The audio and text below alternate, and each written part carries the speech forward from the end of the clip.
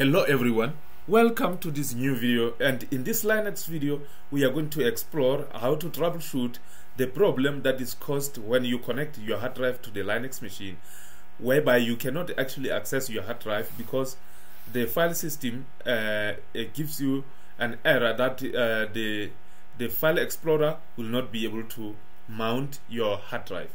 So this error, if you try to open your hard drive, this is my hard drive and this is the error.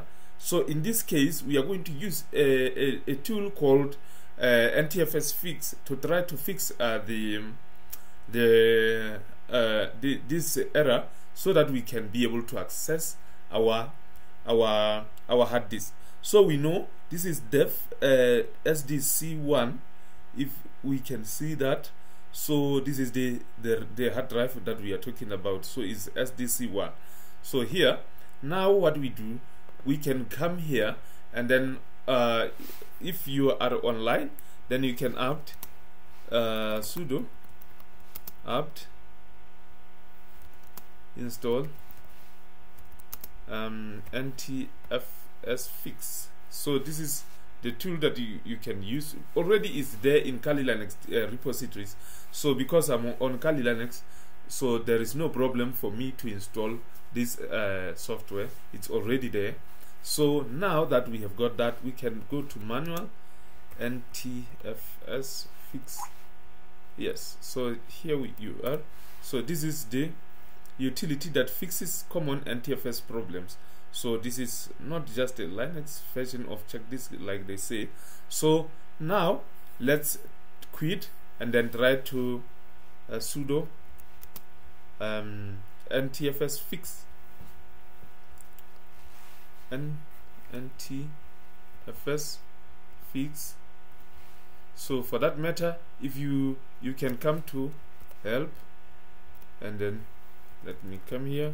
Okay, so there are several ways you can use there are several flags that you can pass when you run the command NTFS Fix. So here we have to pass the -d, which will clear the dirty or clear the volume dirty flag. So we are using this flag for that matter.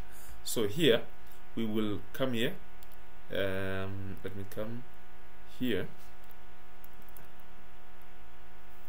We can sudo NTFS Fix -d, then you will just have to pass to SDC1. If that is the correct hard drive, then we are good to go. So there we go.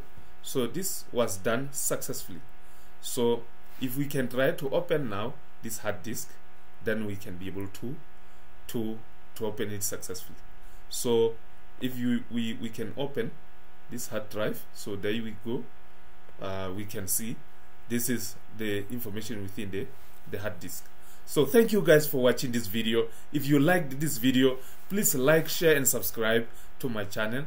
And subscribing is more of pushing a YouTube algorithm. If you subscribe, you like, you share this content, it makes me create more content.